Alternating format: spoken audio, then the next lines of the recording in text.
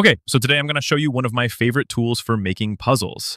It's called the Puzzle Generator by Bose Publishing, and it's a tool that helps you create puzzles, modify their position, and make bulk changes.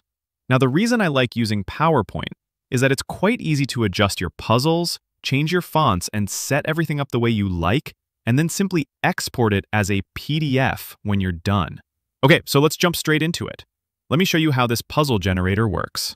So I'll start by creating a new slide, and we'll jump over to the puzzle section. So we've got a lot of puzzles to choose from. I'll just stick with Sudoku because it's something that we all know. You get a game explanation that you can include, or you can continue without it. We've also got a lot of options to choose from. That's something I really like with this puzzle generator compared to others. You can choose the font that you would like to use for your puzzles. You can change the color and set a title. I've already set it as Sudoku earlier. You can choose the font size and the level of puzzles that you'd like. I'm going to make some easy puzzles today. Okay, then you've got the arrangements of how you'd like the puzzles set out and how many pages of puzzles you'd like, as well as how many per grid. So I'm going to do 6 per grid and 2 pages of puzzles.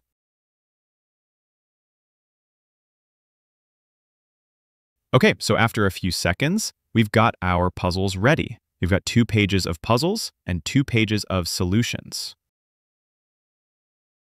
You can make additional changes once the puzzles are all made. So for instance, we've got this word easy here that is quite small. What I could do is increase its size. Let's say we want to increase it to 16, and I want to move it a bit higher up. Okay, then I go back to the puzzle generator and I click Adjust All. Once I do that, if I go to the second sheet, I'll see that this one has been moved as well. In this case, it's moved this one in the solutions. I'll just get rid of that. As you can see, it's quite easy to make bulk changes to your puzzles without needing to do it on each individual one.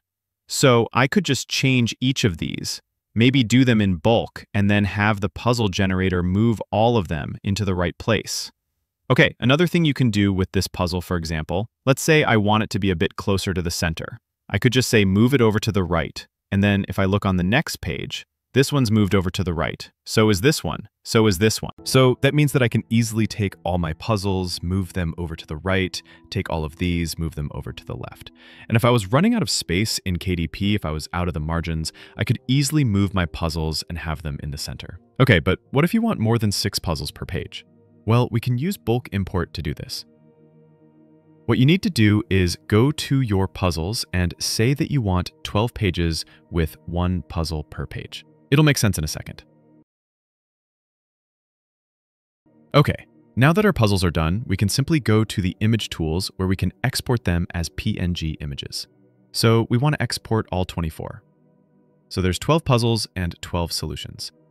I can choose to make them normal size or twice as big, 3 times as big, etc. I'm going to say I want them at normal size, and then it'll ask me where it would like me to save them. So I'm going to pop them into this folder, let it do its thing, and we're done. Now we'll have a folder with 24 puzzles in it. Okay, so what we can do now is just get rid of these, and we'll go to our image tools and choose bulk import images. And now we can choose our settings. We can set a title, we can choose how many images we want, we can say we want 15 images, 20 images. I'm going to say 12 images per page. Click OK. Boom, there we go. Okay, another thing you can do is set the gutter size. If you've used KDP, you will sometimes see that your books will be too close to the spine of the book. With this, you can set the gutter size, let's say 0.2, and it will move everything from the one page over to the right, and everything on the next page over to the left. And it'll keep doing that back and forth throughout your puzzles so that they'll all be away from the spine. You can also add page numbers. It'll put them on the outer edge, so it'll be 1 here, 2 here, etc. But you can set it up how you'd like. Another thing you can do is create coloring books. So we simply add an image that has some thick lines along it, and we use the outline tool, which will remove the colors and just leave you with the outline of the image, which you can use for your coloring books.